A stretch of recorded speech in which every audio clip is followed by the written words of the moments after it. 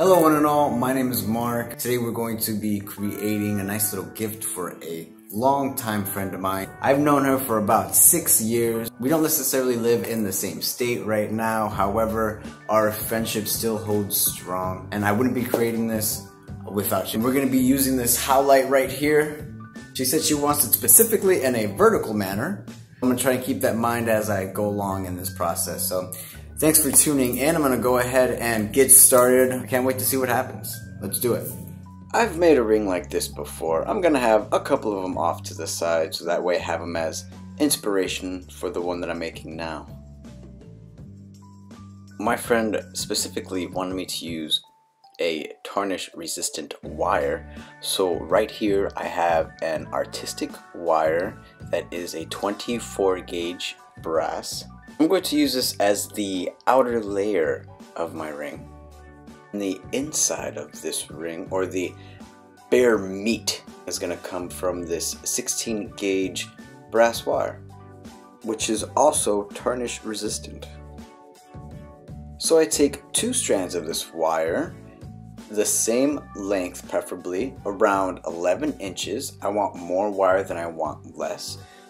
Typically I cut off the excess wire and use that in other projects or commissions. And then after we have the desired length, we take our smaller gauge wire, the 24 that I had presented earlier, and we're going to start wrapping it around. And right here I start wrapping it once around both of them so I can get stability. Exactly what you want in a good relationship. And after that I wrap it twice on the inside and I make a pattern of this as I move my way up the wire. So right here you can get a better view of the pattern forming. 2 on the outside, 2 on the inside, and we're going to keep with this as we continue forward. Be mindful that you want to keep your wires straight and your weave tight during this process. To help me do so, I use needle nose and nylon pliers.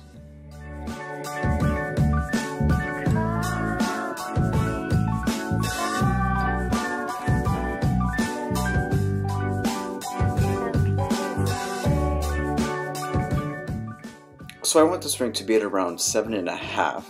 I stop my weave at around 2 1/4 inch.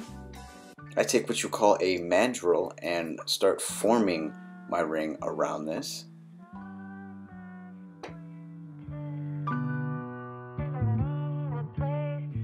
As I wrap the wires around the mandrel, I push the opposites around each other. I want to make sure I keep this tight, so I just keep pulling as I work. Here you can get a better view of the entire design.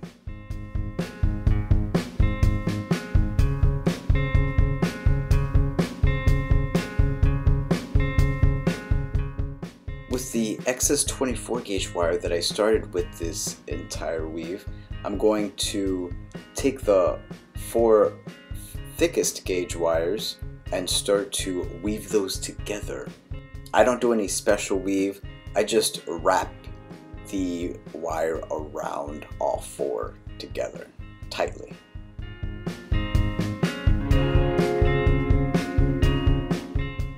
Once I finished wrapping those together, I laid my mineral on the bed to make sure that it's going to fit properly and securely. Here you can see the back side of it. Now I push the opposing wires outward so that way it stays tight as I work, so that way it's locked into that size. And I still have a little bit more wire, so I'm going to take this 24 gauge and wrap it around one of the whiskered wires.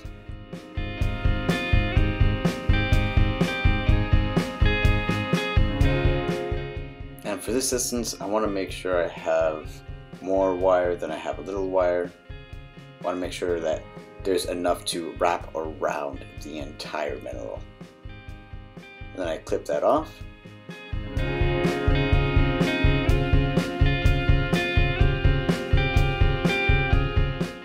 And for the other side, I want to have another wrapped piece, so I'm just going to work from the whole spool this time and just cut it off at the appropriate desired length.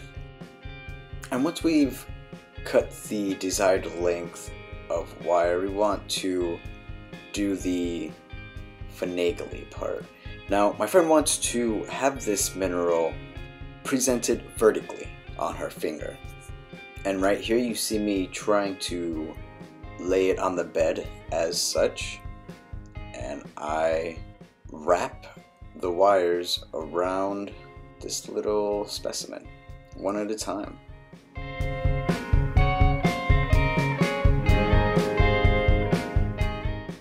And after I've secured the howlite onto the ring, I want to take those extra wires and wrap it around inside, and then loop it around and cut it off. Make a nice little design on the side to look at.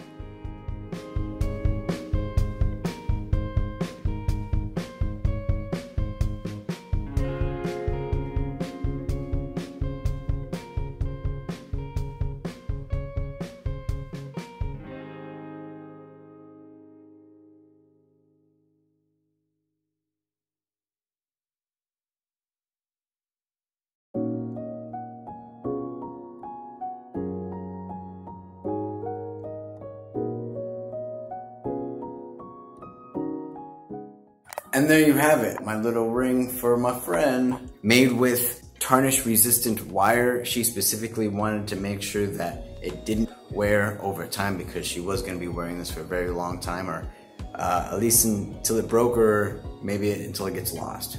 Who knows? Now this little guy took about maybe an hour altogether.